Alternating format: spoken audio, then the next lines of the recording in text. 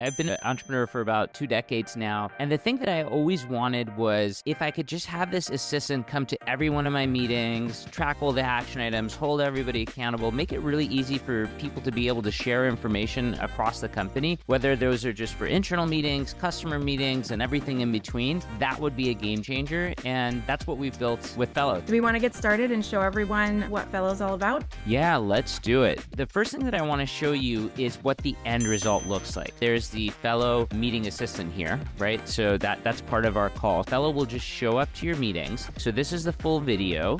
And in addition to the full video, you're going to have the summary on the left right here. This summary is so good, you actually won't have to go to the meeting. Fellow summary is human level AI note-taking. It's so good that once you read it, you can actually skip the whole meeting. It also has these timestamps, and as you click on one, it'll take you to exactly that part of the video. The action items from your meeting are going to be put here on the left. And another really cool thing that you can do is you can click on the clip section, and it makes it really easy for you to create clips from your videos. And once you do that, you can basically save those and then share the link to anyone you want. You can share it on Slack, MS Teams, by email. It makes it so much easier to share only the portion of the meeting that you need to with the people on your team. The clips end up here. There's also the full transcript of the conversation. You can search through it here. One of the things that really differentiates Fellow is how much we care about privacy and security. There's a lot of functionality in Fellow to make it very comfortable for everybody who's in a meeting with Fellow to be able to know that only the things that they want go on the record. One of these things is redaction. So say the meeting is over and there's a portion of the recording that you just don't want on the record. You can select that material, you can press redact, and as soon as you do, if you click on this redact feature, it'll just not only delete it from the transcript, it's going to delete it from the video, it's going to regenerate all the AI notes and make sure that it is gone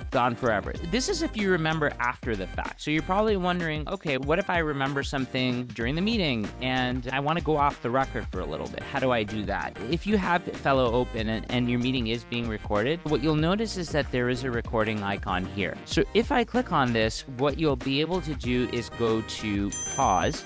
And when you click on pause, the Fellow Copilot logo turns into a pause icon, right? And it also messages everybody so that they know that you are now off the record. If you want to go back on the record, you can press resume, and then there you go. And Fellow is back into note-taking mode. This gives people really the confidence to be able to invite Fellow to all the calls. So you have two options. Either during the call, you go on pause, or after the call, you can go and redact the information that you need. So now you have Fellow going into a whole bunch of your meetings. And then the question becomes, how do you organize this information? If you go to the library section in Fellow, you can create all of these channels. You can create a channel just by clicking this plus button, and channels can either be private or they can be public. Private means that only the people who are in the channel can view those videos. Public is anybody in your workspace, people in your company can join those channels. So if I click on any one of these meetings, so this one in particular, you'll basically see the summary, the action items, any decisions that were made, and full chapter breakdown. But one of the features that I love is if you click on this Ask Fellow Copilot feature, you're going to be able to ask Fellow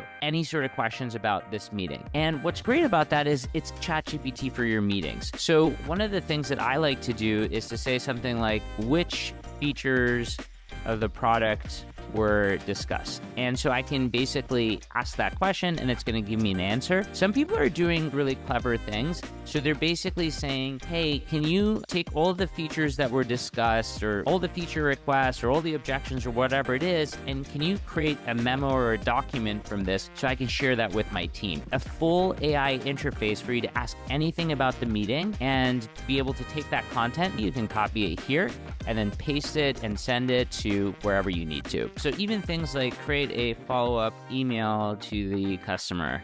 And so Fellow will just do that. And of course, you can give it a little bit more context, but even something basic like this makes it really easy for you to start and go. These are all public to our company, but we have some other ones too, right? For example, sometimes when we're interviewing a candidate, we'll have a channel which will be interview for this role, and all the interviews are there, and the people who need to see that information can see that information. So the sky's the limit in terms of what you can do here. Fellow becomes this hub for all your meeting information, so it's super powerful to use in that way. One of the things that you really want to do is click on your profile picture and go to the user settings. And once you get there, you want to go to the apps and integrations. There's a lot in here, but some of the ones that I wanted to point out is we have integrations with all the different project management tools. So Fellow tracks all these action items for you. But if you manage your tasks elsewhere, then you can use Fellow's integrations to push those tasks into those other systems. So you use ClickUp, Monday, Asana, Trello. If you use something else, you can use Zapier and get the information there in that way.